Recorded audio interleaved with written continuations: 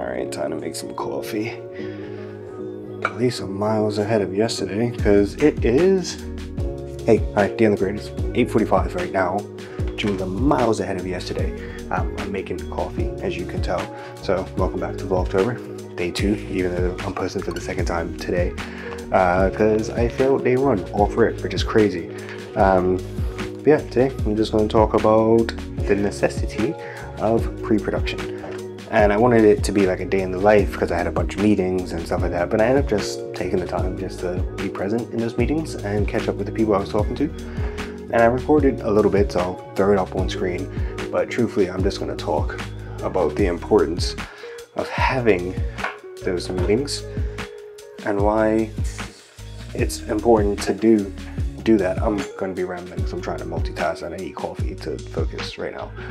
So you need pre-production, because if you just run in blind, which is what I did for so long in the beginning of my creative journey, you just grab anything and everything. You end up overshooting a lot without pre-production, and sometimes you don't have time to do pre-production, right? Like sometimes it's just not possible. I'm just moving the screen back so I stop looking at it. Sometimes you just don't have the time to do pre-production. It's not... Pre-production shouldn't be a luxury, but when you're in smaller markets and you're on smaller teams and smaller projects, sometimes pre-production is a luxury. You have to be a videographer instead of a filmmaker. That's, for me, that's one of the main differentiators. I started becoming a filmmaker when I started thinking about pre-production more often. It's so nice to be part of a team that understands and pushes pre-production as not just like something that needs to happen, but it's like it's a non-negotiable. And so like shout out to Jake and Felix and Tay. I need coffee. Don't I? To make coffee, you need coffee. For those that don't know, because I've just been talking this whole time and assuming that everyone knows what pre-production is. Pre-production is anything that happens before you start shooting, whether that's site visits, meetings with clients to kind of lay out what is going to happen on the actual shoot day or days, depending on the size of the production. Anything from mood boards to creating shot lists.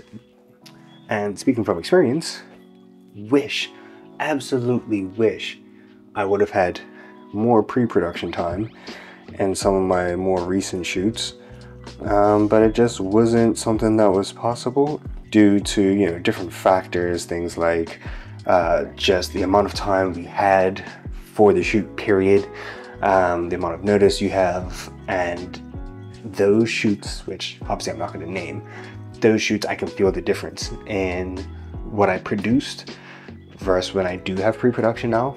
Matter of fact, I'm going to finish making this coffee and then we'll sit down to my desk and finish this conversation.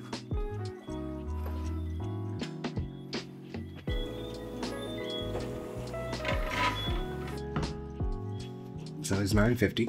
I'm already got a start. I've got a head start compared to yesterday. This one's also going to get out super late, but I'm getting it done. So today, like I said, I've been talking about pre-production and the importance of it. And this video shows, because that first bit, whatever you just saw, was atrocious. There was no planning in it whatsoever, and there should have been. And we're gonna pull another thing off this board, because today's thing off the board is how opinions will change, including my own, specifically my own. Like I said before, I never did pre-production. And then I joined 7self, and I met Jake and Felix properly. And the way they do pre-production has just influenced the way I think about it, period. It's no longer a negotiable. If there's no pre-production, I don't want to do the project. It's just that important. And I remember a time when I didn't care. I would get up, I would run and gun and shoot, and I still do operate in that way. But now it's much more important for me to just have a plan. Because without a plan, I do things like this. I rap. This is a planned ramble right now though. So today's tip, today's message, today's story, what today's video is about. Plan the thing. Yesterday was do the thing. Now today's tip, plan the thing. Because when you plan the thing is better. But you still have to go and do the thing. Don't forget to do the thing. That's arguably way more important. You should just do it. And not to sound like Shia LaBeouf, but we move and I'm about to get into this edit, even though I'm looking at a YouTube video because I was decompressing, but I want to get into this edit and get this out before midnight. I will post this one before midnight tonight. It's currently 9:51. Let's see what time I actually get it posted.